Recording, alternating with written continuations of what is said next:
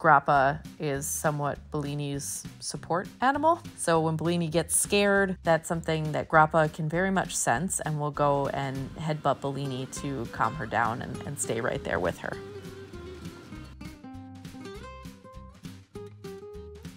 I think the most surprising thing for us to witness was what happened right when we let Scotch and Grappa out of the carrier. Bellini had helped to foster cats prior, but none quite that tiny.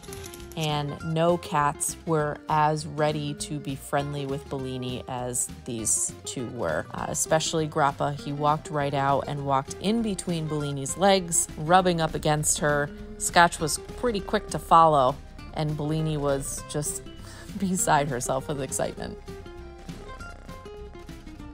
All three of them love to be together pretty much all the time, whether it's going outside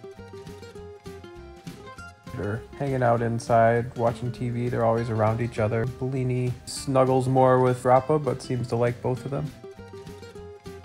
Scotch and Bellini are very playful together. Bellini very much loves to chase Scotch. Some days it seems like Scotch isn't so into it, but other days it seems like he very much asks for it. They were raised by Bellini. I think she's a big sister to them a lot of the time. She helps to discipline the cats too when they do things they shouldn't do. Bellini's learned from us what's okay and what's not okay, and she likes to help discipline. Kind of a cool relationship they all have. It's very trusting. They love one another very clearly and are good buddies. Scotch and Grappa are COVID kitties. We got them in April or so of 2020. And they came to us through Madison Cat Project, which is a local adoption agency here. I foster to help them, and I've done some volunteer work with them in the past. So they knew that we were looking for a couple of cats and let us know when a few kittens came in. Their names originally were Mac and Cheese. We got Bellini in June of 2016, so she's 8 years old now. We got her as a 4-month-old puppy. We saw a picture of her through Facebook.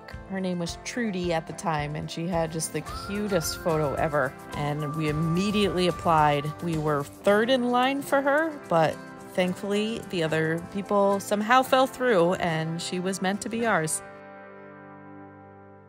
No question, these animals have changed our lives and made them so much happier for us both. Watching them every day interact, watching them be happy with whatever happens with their food, with hanging out, with seeing a new thing for the first time, just like raising a little kid. We're raising some fur babies, and everything they do really makes us infinitely happier. We got very lucky, I think, with each one of them. They're all really sweet, wonderful and interesting, and watching their personalities develop has been a great joy, especially how they develop together and influence one another.